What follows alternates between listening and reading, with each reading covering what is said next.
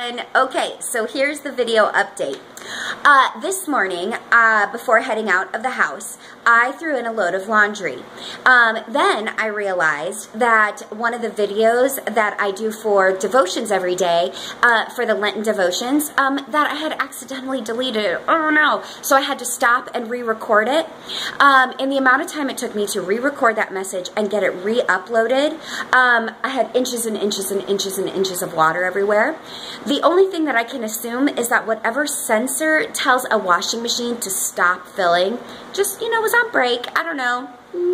Maybe didn't wake up this morning, not sure.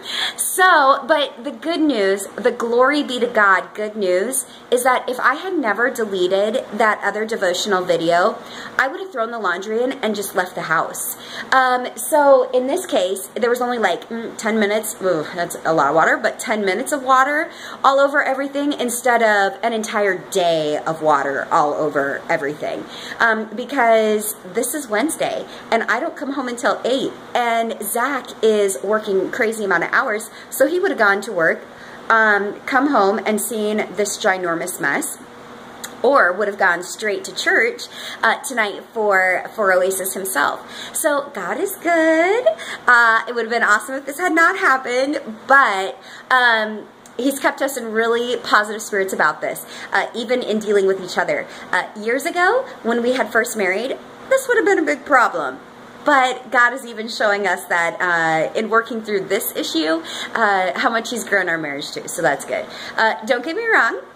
This is kind of frustrating, and stepping into, about 3 inches of water when I finally stopped recording and uploading, that didn't feel awesome.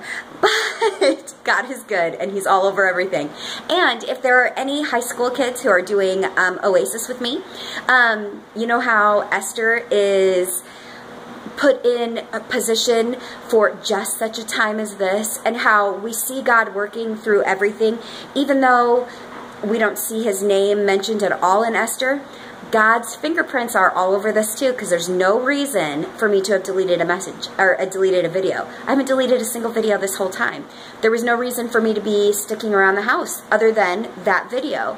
God is involved, and He is active, and not just in Esther's day, but in our day too.